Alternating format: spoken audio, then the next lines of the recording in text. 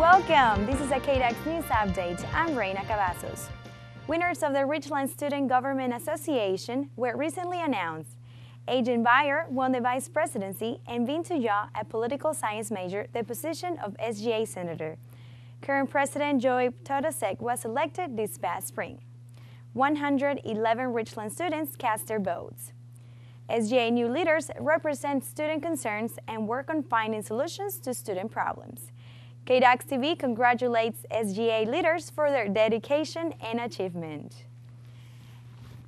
In more campus news, Richland students should think ahead before getting into credit card debt. Beginning February 2010, college students around the nation less than 21 years of age will be affected by the new credit card laws, the Accountability, Responsibility, and Disclosure Card Act of 2009 was signed into law May 22nd by President Obama. This rule prohibits credit card issuers to anyone under the age of 21 unless they have a parent as a co-signer or a proof of their ability to make payments.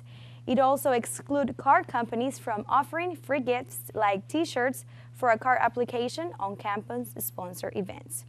We talked to Richland students to get their reaction to legislation restricting their financial freedom. Here's what they had to say.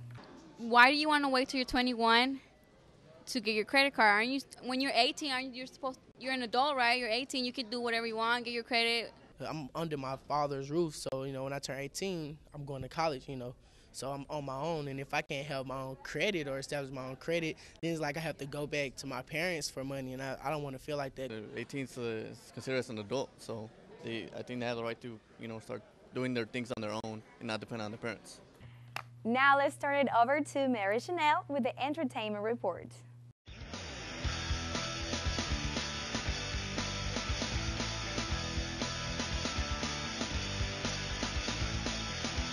Hi, I'm Mary Channell, and now it's time for your Entertainment Connection.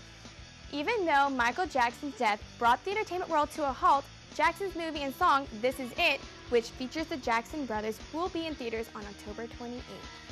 On VH1, For the Love of Ray J 2 premieres its second season November 2nd. Since last season ended with broken hearts and sex tapes, 19 classy women will be competing for Ray J's love and affection. Like always, more drama and nicknames await.